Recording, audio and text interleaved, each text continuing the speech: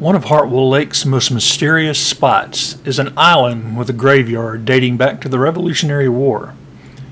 But the real history of why Cemetery Island is also known as Ghost Island is a story not often told. One of the early settlers to the area around the island was Cyril Grey Eagle Broyne, who built a small cabin on the high knoll along the Kiwi River sometime in the early 1700s. Broyne had fled south with her mother, Caliche, after her grandmother, Drecta, was burned at the stake for witchcraft in Salem, Massachusetts in 1693. The mother, Caliche, died on the journey, leaving young Broyne with little other than her grandmother's satchel of talismans and totems and the stories that went with them. This was the land of the Cherokee then. It was land the Cherokee called Aiya Aloyi, which means the center of the world. She often sang as she wandered the woods of High Knoll, and her voice echoed across the valley and attracted the attention of both the settlers and of the Cherokee. She sang in English at first, but eventually added the songs in the tongue of the Cherokee.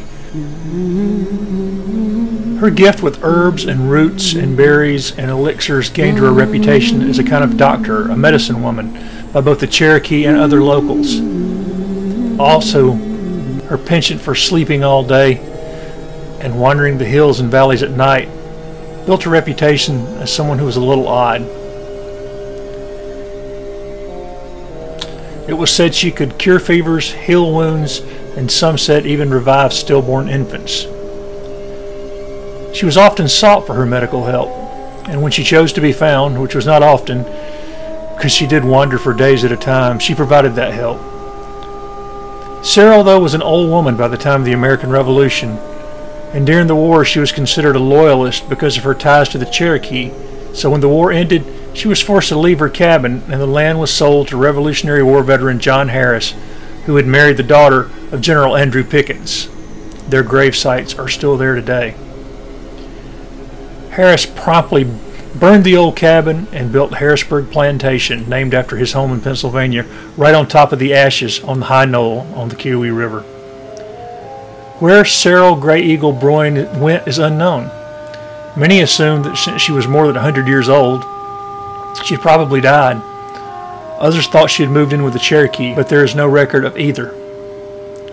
However, there were reports of strange noises after she left at the plantation house, and also in the thick woods surrounding High Knoll when the moon was full.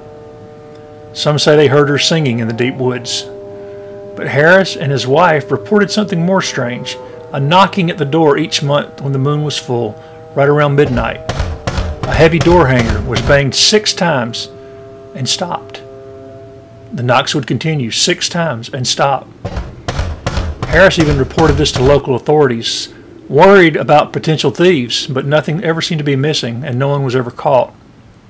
Harris finally got the idea to put flour on the porch around the door the next night of the full moon, in hopes of finding footprints of whatever culprits were knocking on his door in the middle of the night. But in the morning, even though the return of the loud knocks came that night, there were no footprints in the flour.